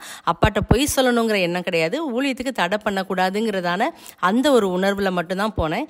அதனால வாலிப பிள்ளைங்க அப்பா அம்மாட்ட நம்ம போய் சொல்லலாம் அப்படிங்கிறதான இந்த காரணத்துக்கு ஒரு முன்னுதாரணமாக இது கண்டிப்பாக இருக்கவே கூடாது. ஏன்னா இது வந்து நான் அதுக்கப்புறமா அப்பாவுக்கிட்ட வந்து நாங்கள் 3rd இயரில் இது வந்து ஒரு டீச்சர் ட்ரைனிங் மாதிரி இது முடிச்சுட்டு நம்ம வந்து டீச்சிங் ப்ரொஃபஷன் போகலாம், பைபிள் காலேஜில் டீச் பண்ணலாம் அப்படிலாம் சொன்னதுக்கப்புறமா அப்பாவுமே அதை அக்செப்ட் பண்ணிட்டாங்க. அதனால வந்து அப்பா வந்து என்னென்னா ஊழியத்துக்கு போய் படிக்கிறியே அப்படிங்கிற அந்த சாமியார் படிப்பு படிக்கிறியேங்கிற அந்த ஒரு கோபம் தான் அவருக்குள்ளே இருந்ததே ஒழிய, அதுக்கப்புறமா அவர்கிட்டையும் நாங்கள் கன்வின்ஸ் பண்ணினோம். அதுக்கப்புறமா நான் பிடிஹெச் முடித்தேன், MD முடித்தேன். அதுக்கப்புறமா MTH முடிக்கவும் கர்த்தர் எனக்கு கிருபை செய்தார். இப்படியாக கர்த்தருடைய பணியிலே நான் தொடர்ந்து இருக்க கர்த்தர் எனக்கு கிருபை செய்தார். சைமன், தேங்க்யூக்கா. தேங்க்யூ. சோ அக்கா, இவ்வளவு நேரம் நீங்க டைம் எடுத்து பொறுமையா எங்களுடைய குவெஸ்டின்ஸ்க்கு பதில் சொன்னது மாத்திரம் இல்லாம உங்களுடைய அனுபவ சாட்சியை எங்க கூட நீங்க பகிர்ந்து கொண்டீங்க. உண்மையிலே இது ஒரு நல்ல ஒரு ஆசீர்வாதமான ஒரு நேரமா இருந்தது. சோ வி தேங்க்யூ அக்கா. இப்போ நம்ம முடிக்கிறதுக்கு முன்னால இத பாத்துட்டு இருக்க வாலிப பிள்ளைகளுக்கு ஒரு நட்ஷல்ல ஒரு சத்தியத்தை சொல்லணும் அப்படின்னா நீங்க என்ன மெசேஜ் சொல்ல விரும்புறீங்க?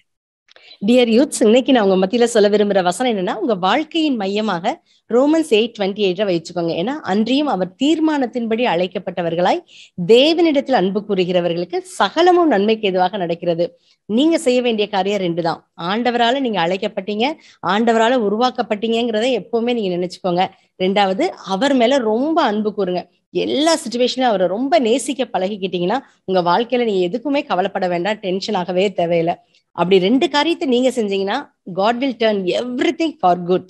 ஆண்டவர் உங்க வாழ்க்கையில் நடக்கிற எல்லா சம்பவங்கள், ஒருவேளை ஏமாற்றங்கள், தோல்விகள், பிரச்சனைகள், போராட்டங்கள், மிஸ் அண்டர்ஸ்டாண்டிங்ஸ், உங்க வாழ்க்கையில நீங்க சந்திக்க நேரிடுகிற பீர் ப்ரெஷர்ஸ், இது எல்லாத்துலயும் ஃபியூச்சரை குறிச்ச பயம், இது எல்லாத்தையுமே ஆண்டவர் நன்மைக்கு ஏதுவாகவே மாற்றிடுவார். நான் சொன்ன மாதிரி ஒரு எம்ப்ராய்டரி போட்டுக்கிட்டு இருக்கும்போது பின்பக்கமா பார்த்தா நிறைய முடிச்சுகள் தெரியும், அன்பினிஷ் டாஸ்க் மாதிரி தெரியும்.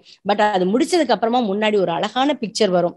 அதே மாதிரி பசில்ஸ் எல்லாம் நமக்கு கன்ஃபியூஸ்டா இருக்கும், எதை எங்க பிக்ஸ் பண்றதுன்னு தெரியாது, தனித்தனியா அங்கங்க எல்லாம் இருக்கிற மாதிரி இருக்கும். பட் எல்லாத்தையும் பிக்ஸ் பண்ணி நம்ம பார்த்தோம்னா ஒரு பியூட்டிஃபுல் பிக்சர் வரும். உங்க லைஃப்லயும் நடக்கிற சம்பவங்கள் ஒன்னொன்னா பாத்தீங்கன்னா, இதையே நடந்துச்சு, இப்படியே நடந்தது, நானா இப்படி செஞ்சுட்டேன், நானா இப்படி ஆயிட்டேன், இப்படிலாம் நீங்க கேள்விப்படலாம், டவுட் பண்ணலாம், உங்களே நீங்க வெறுக்கலாம், உங்களே நீங்க கோபப்படலாம், பேரண்ட்ஸை பத்தி, இருக்கிற சிச்சுவேஷனை பத்தி, எல்லாத்த பத்தி நீங்க கோபமா இருக்கலாம். ஆனா ஆண்டவர் தான் இதையெல்லாம் அனுமதிக்கிறார், ஆண்டவர் தான் இதையெல்லாம் செய்யறாரு. நீங்க நம்புனீங்கன்னா, ஆண்டவரையே அந்த சிச்சுவேஷன்லயும் நேசிச்சீங்கன்னா, ஆண்டவர் ஒரு அழகான உங்க வாழ்க்கை குறித்த ஒரு பிக்சரை உருவாக்குவார்.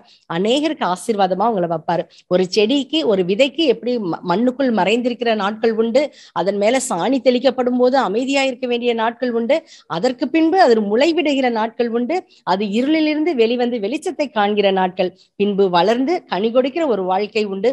ஒரு பெரிய மரம் விருட்சமாக அது மாறி அநேக பறவைகளும் அநேக மக்களும் வந்து அதன் நிழலிலே அடைய அதன் கனிகளை புசிக்கிற நாட்கள் வரும். நிச்சயம் இன்னைக்கு உங்க வாழ்க்கை ஒரு விதை தான். இந்த விதையை கர்த்தருக்காக விதைங்க, கர்த்தருடைய அன்பிலே விதையை ஊன்றுங்கள். உங்க வாழ்க்கை விருட்சமாய் அநேகருக்கு ஆசீர்வாதமாக அமையுங்கிறதுல சந்தேகமே இல்லை. Have a very blessed day. God bless you all. Thank you so much, Ka. Thank you. It was a message of hope. So இன்னைக்கும் கர்த்தருடைய கரத்துல தங்க வாழ்க்கையை ஒப்பு கொடுக்க ஆயத்தமா இருக்கிற பிள்ளைகளுக்கு நம்ம ஜெபிச்சு முடிக்கலாம் அப்படின்னு நினைக்கிறேன் அக்கா. சோ இன்னைக்கும் நீங்க சொன்னது போல பியர் பிரஷரா இருக்கலாம், ஃபியூச்சரை குறிச்சதான பயங்கள்ல இருக்கலாம், இதை பாக்குற பிள்ளைகளா இருக்கட்டும், பெரியவங்களா இருக்கட்டும், அப்படிப்பட்ட சூழ்நிலைகளை இருக்கிறவங்க உண்மையில இன்னைக்கு ஒரு விடியலை காணுவாங்க அப்படின்னு கர்த்தருக்குள்ள விசுவாசிக்கிறோம். சோ நீங்க ஜெபிச்சு முடிக்கலாம் அக்கா. ஓகே. அன்பின் ஆண்டவரே, நன்றியோடு துதிக்கிறோம், ஸ்தோத்திரிக்கிறோம் அப்பா. இந்த அன்பான நேரத்துக்காய் நான் நன்றி செலுத்துகிறேன் ஆண்டவரே. எங்களுக்கு கொடுக்கப்பட்ட ஒவ்வொரு மனிதர்களுக்காய், எங்களுக்கு கொடுக்கப்பட்ட ஒவ்வொரு உறவுகளுக்காய், எங்க வாழ்க்கையில் நடைபெறுகிற ஒவ்வொரு சம்பவங்களுக்காக நாங்க நன்றி செலுத்துறோம்ப்பா. எல்லாமே உங்க தீர்மானத்தின்படி, உங்க திட்டத்தின்படி நீங்க அழகாக நடத்தி கொண்டு வர்றீங்க, நாங்க நம்புறோம்ப்பா. உன் வழியை கர்த்தருக்கு ஒப்புவித்து அவர் மேல் நம்பிக்கையாயிரு, அவரே காரியத்தை வாய்க்க பண்ணுவார் என்று சொன்னீரே. இன்றைக்கும் இந்த ப்ரோக்ராம்ல எங்களோட பங்கு பெற்றிருக்கவங்க, இதற்கு பின்பதாய் காணப்போகிறவர்கள் எல்லாரையும் உடைய கரத்துல தருகிறோம். அவர்கள் கடந்து செல்கிற பாதைகள், அவருடைய மனதில் இருக்கிற கேள்விகள், குழப்பங்கள், பயங்கள் எல்லாம் உங்களுக்கு தெரியும்பா. உடைய பிள்ளைகளை எல்லாம் உடைய கரத்துல அர்ப்பணிக்கிறோம். இவர்களை படைத்தவர் நீர், அவர்களை அடைத்தவர் நீர், உருவாக்குகிறவர் நீர் ஆண்டவரே. அவர்களோடு உடைய கரம் இருந்து அழகா நீங்க வழி நடத்துங்க.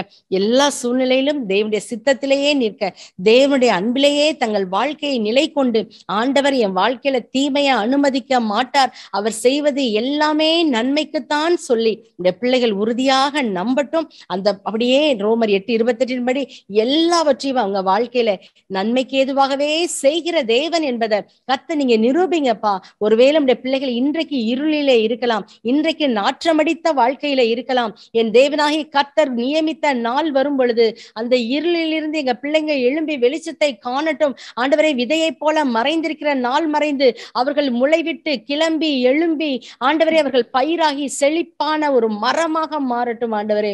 அப்பாவுடைய சுகவாழ்வு சீக்கிரத்திலே துளிர்த்து எழும்புவதாக. இன்னைக்கு இருக்கிறதான எவ்விதமான அடிமைத்தனங்களா இருந்தாலும், பயங்களா இருந்தாலும், பிரச்சனையா இருந்தாலும் என் தேவனாகிய கர்த்தர் இன்றை விடுதலையாக்குவீராக. அவர்களுக்கென்று விதை முளைத்து கிளம்புகிற ஒரு விடியலின் நாளை கர்த்தர் உண்டு பண்ண வேண்டும் என்று நாங்கள் ஜெபிக்கிறோம்ப்பா. நீங்க அப்படியே செய்து உடைய பிள்ளைகளை ஆசீர்வதிங்க. மனதார உடைய பிள்ளைகளை நான் ஆசீர்வதிக்கிறேன் கர்த்தாவே. உடைய பிள்ளைகளுடைய எல்லா சூழ்நிலைகளையும் நன்மைக்கு ஏதுவாகவே நீங்க மாற்றி உங்க சித்தத்தின் மையத்திலே, அன்பின் மையத்திலே தங்கள் வாழ்வை அமைத்துக் கொள்ள கிருபை செய்யுங்க. சகல துதிகான மகிமை உமக்கே செலுத்துகிறோம். குறிப்பா அன்பு மகள் எப்சிமாவை உடைய கரத்துல தருகிறோம். இப்படிப்பட்ட நிகழ்ச்சிகள் மூலமாய் அநேக வாலிப பிள்ளைகளுக்கு தேவனுடைய அன்பை கொண்டு செல்கிற உடைய மகளை இன்னும் பலப்படுத்துங்க, இன்னும் தைரியப்படுத்துங்க, இன்னும் அநேகருக்கு ஆசீர்வாதமா வைங்கப்பா. அவருடைய இள வயதின் பக்தியை அறிந்த தேவன் ஆண்டவரே மகளை அநேகருக்கு முன்பதாக ஆனர் பண்ணி உயர்த்துங்கப்பா ஆண்டவரே. இந்த வேலை பாஸ்டர் ராபர்ட் சைமன் அவர்களையும் நாங்கள் நினைவு கூறுகிறோம் ஆண்டவரே. உடைய குடும்பத்தாரை கர்த்தர் நீங்க ஆசீர்வதிங்க. ஊழியக்காரருக்காய் நாங்கள் நன்றி செலுத்துகிறோம் ஆண்டவரே. அப்பா இன்னைக்கு எங்க கூட இந்த பிரேயர்ல கலந்து கொண்ட பிள்ளைகள் எல்லார் மேலும் உடைய கரத்தை வைத்து தனித்தனியாய் பேர் பேரா ஆசீர்வதிங்க. இன்னைக்கு உங்க குடும்பத்துல எந்த குழப்பத்தோட இருந்தாலும் நான் ஆண்டவர் கரத்துல ஒப்பு கொடுத்துட்டேன், அவர் பார்த்து கொள்ளுவார். உடைய பிள்ளைகள் தைரியமா இருக்கட்டும்பா. நன்மைக்கு எதுவாக எல்லாவற்றையும் செய்தும்படிங்க இயேசுவின் மூலம் ஜெபிக்கிறோம் ஜீவனுள்ள நல்ல பிதாவே, ஆமென். Praise the Lord அக்கா. Thank you so much அக்கா. இன்னொரு விஷயம் கூட சபையின் சார்பில் எங்களுடைய நன்றியும் வாழ்த்துக்களையும் நாங்க தெரிவித்துக் கொள்கிறோம் அக்கா. இந்த தேங்க்யூக்கா. இந்த நேரத்திலையும் இத யூடியூப்ல பாத்துட்டு இருக்க ஒவ்வொருவருக்கும் ஆண்டவருடைய இயேசு கிறிஸ்துவின் இனிய நாமத்துல உங்களை ஒரு விஷயம் கூட நாங்க வாழ்த்துக்கிறோம். இந்த நிகழ்ச்சி உங்களுக்கு கர்த்தருக்குள்ள பிரயோஜனமா இருக்கும் அப்படின்னு சொல்லி நாங்க நம்புறோம். இந்த 27th எபிசோடையும் கர்த்தர் நமக்கு ஆசீர்வாதத்தை கொடுத்திருக்கிறார்.